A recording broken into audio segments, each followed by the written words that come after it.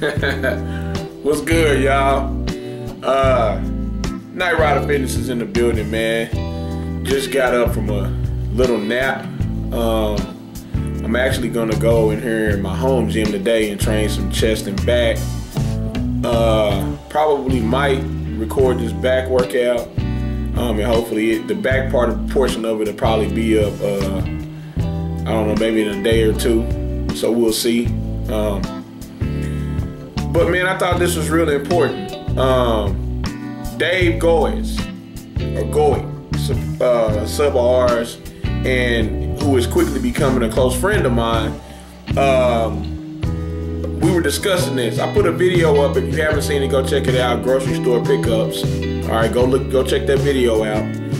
And he was asking me, about the sodium. Do I worry about the sodium in my food and my sodium intake in general, period?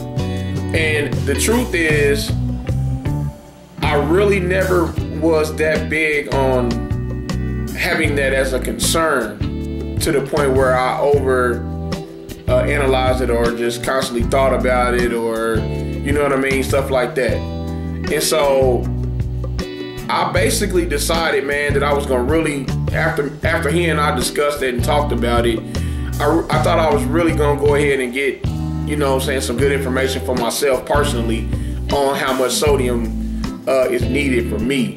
Because I explained to him, as I'm gonna explain to y'all, that I drink a lot of water to flush it out.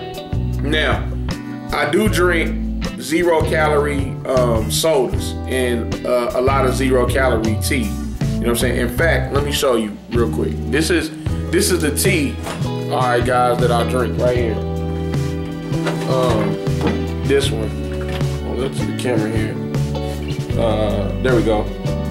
It's called Red Diamond with Splenda. Okay, this is, if you can see that, 0 calorie. All right.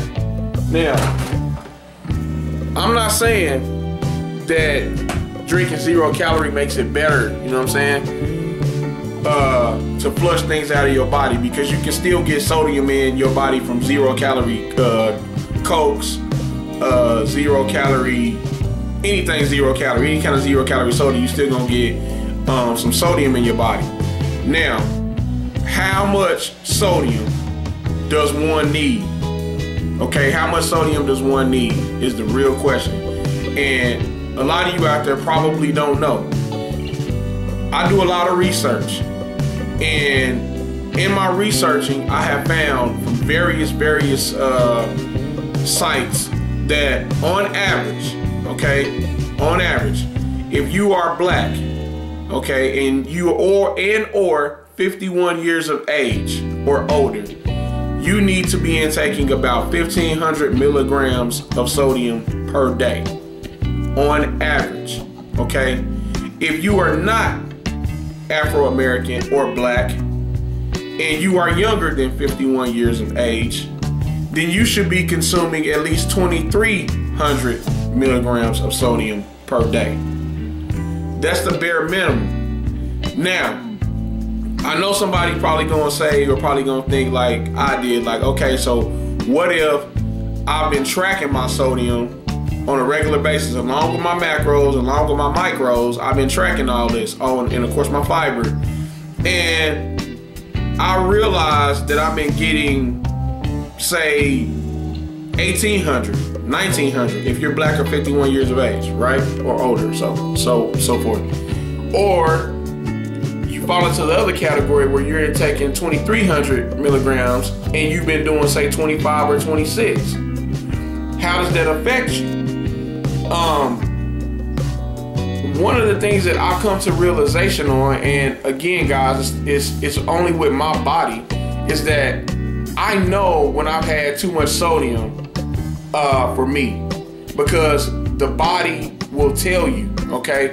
Leroy Colbert has a great saying, man. The body will complain, but it don't explain. And that's the truth, because when I know when I get a lot of sodium in my body, I start getting, like, certain pimples in certain places that I should, that I hardly ever get them. My mouth gets really dry. all of that. You know what I'm saying? And it lets me know that I've had way too much sodium. I've been eating way too much sodium. And if you eat a lot of canned food or frozen food, let me just say convenience foods like I do, they are jam-packed with sodium, okay? So make sure you watching your sodium intake, man. I think it's really important. Thanks, Dave, again, man, for, you know what I'm saying, making this topic for me, because this was something that I think a lot of people just overlook. You know what I'm saying? In fact, I know we overlook. And what else was I going to tell you guys, man? Oh yeah, so one of my tips that I use as far as having sodium like in the canned goods is we take them out of the canned goods. Let's say you got some green beans or some canned beans or something like that. One of the things you need to do is put it in a strainer or a colander, whatever you do to rinse off your vegetables or your food, and put it in there. Run it through some cold water real quick, rinse it off. Especially with beans and green beans and things like that, it's a little bit easier to do. And although it doesn't get all of the sodium out, it does get a fair amount of it out. And you can kind of control it through that. Also, when you're eating a lot of these, again, convenience foods like deli meats, for example, deli meats, or any processed meat for that matter, any processed meat, sausages, things like that, man, they gonna have tons and tons of sodium in them, man. So you want to be careful on how much of that you're consuming on a daily basis. I get it, man. I get it. It's convenience. I'm a convenience food fan, man. When I'm hungry, I want to eat, man. But you gotta watch it. There are so many apps out there that you can purchase or you can download on your phones for free. And when you're tracking your macros or tracking whatever you calories, however you guys want to do it, make sure that it has one where an app portion on it where it tracks your sodium. And then you can actually watch how much sodium you are intaking on a regular basis. And again, like I told Dave, I drink a lot of water. That's what has helped me, is drinking all that water, flushing my system out. It makes you feel better, you know what I'm saying?